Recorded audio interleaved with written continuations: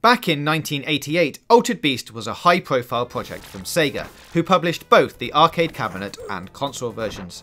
They produced the PCB board for cabinets and would go on to handle the release on their own consoles, the Master System and Mega Drive. Some consider Altered Beast to be one of the best games to emerge from a golden age of arcade play. Others will tell you it's an awful experience, riddled with bad mechanics, poor movement and inconsistent combat. UK magazine Mega included it in their top 10 worst Mega Drive games of all time, but enthusiasts will often talk about how groundbreaking it was, so opinion is very much split. But it's the ending of the game that's perhaps the most surreal. As the game opens, the god Zeus booms out that immortal line, "Rise from your grave." Rise from your grave. And our hero, an unnamed centurion, must slowly plod through scrolling levels fighting creatures spawned from the underworld. It's a plot that is ultimately forgettable. You were saving Zeus's daughter Athena, because most of us played for 3 glowing orbs that would appear in the battles.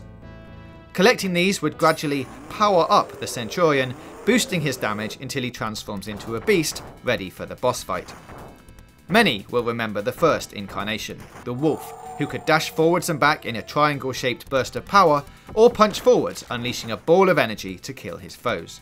It's tough to find many people who can name all of the transformations, as Altered Beast was insanely difficult. For those who, like many, gave up after the first boss fight, our Centurion went on to morph into other creatures. In the second level, the player would become a dragon, who shot fireballs or unleashed an electricity attack around its body. The third level held a bear, who would flip through the air in a ball, while the fourth brought out a tiger, who specialised in vertical offensive moves. The last level took you back to the wolf, but this time it was a golden wolf. A special wolf, something a little more powerful for that final boss fight. And although the boss changed form each time, it was always Neff who'd wait for you decked out in his purple cloak, blasting lightning from his fingertips like a Sith Lord. His voice would creak through the soundboards. "Welcome to your doom." Welcome to your doom. Before transforming into a monstrous creature that most hardware struggled to render properly. What most players would never see was the ending of the game, which Yoshida designed to be rather off the wall.